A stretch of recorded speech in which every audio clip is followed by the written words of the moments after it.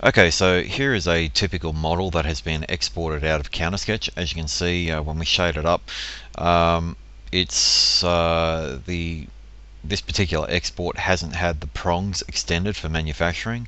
That's the very first thing that you're going to need to do. So what we're going to do is going to select the claws there. We're going to go to Transform, Cage Edit, Bounding Box, World, and leave all the options as they are. Hit enter twice, and then we can just simply select these control points and just raise the claws up. To get rid of that, we just hit escape and then just select the control box and hit delete. When we have a look in perspective viewport, you can see what we end up with. Now, the thing that you have to remember with Countersketch files is that none of the azures or gems are cut into that. As you can see, when we hide the gemstone there, nothing's cut in. To make it a little bit easier for the customer, I would always recommend you select the gem, F6, and go down to your gem cutter, and we can select, say, this guy here and cut that in. That's going to make it a lot easier for your customer. We go to Tools menu or Cutters menu and Boolean Builder. Select your cutter and select these pieces here and put them into the object window. One by one, force Boolean and Boolean away. So when we hide that gem, you can see we've got those seats all cut out nicely for the customer. Obviously we don't need that stone anymore, so we can delete it. The other thing that you need to consider is that when you bring in a file from Countersketch, nothing is joined. If it's a 3DM file, nothing will be joined. Reason for that is it's a lot easier to make tweaks to the file in this format here. They have the option of sending you an STL file that has had mesh repair done on it, but if they do need some tweaks, we're teaching them to send as a 3DM file.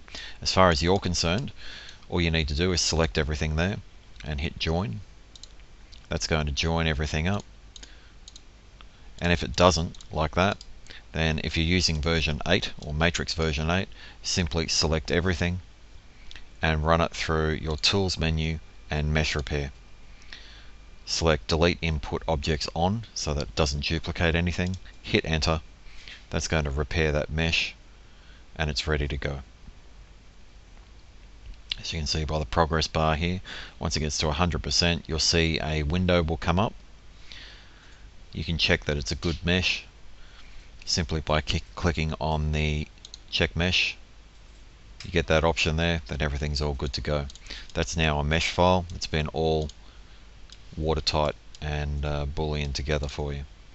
Then you can run it through your support engine. In Matrix we have our 3D printing tool. We can select the show support regions, add the object, and what it's going to show there is anything that's red needs to be supported. We can then create our sprue. Obviously our options to change the sprue are up in the command line here. Once you're happy with all of that, we can select the inner, turn your mirror X on,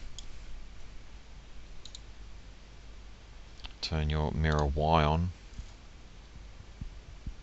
If you wanted to do this, I probably wouldn't worry about it myself, and then we can adjust the width of this down.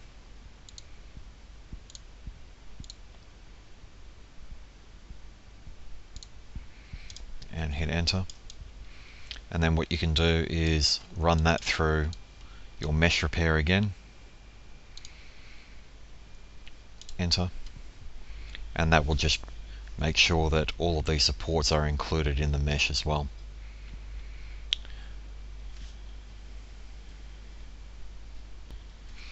Once that's finished, we can hit check mesh. We'll get another "this is a good mesh" option, and there you have it, it's ready to go. So let's have a look at another file. We're going to go to File, Open, and select, say, maybe this one here. Let's shade that up. As you can see, we have no azures created, so you'd want to actually create the edges.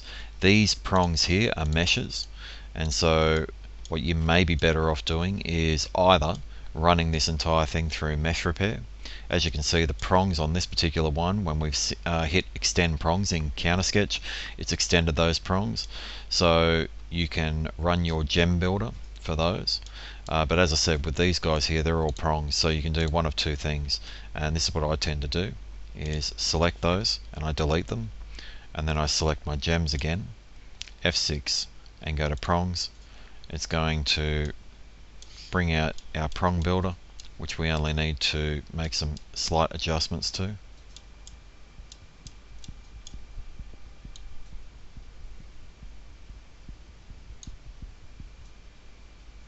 Increase the depth, decrease that prong height a little.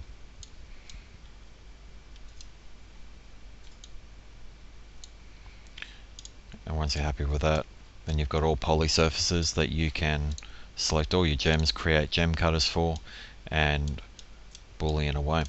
Then you'd run it all through the mesh repair function again. As I said, all of these are not joined, and that's all you've got to do. Hope that helps.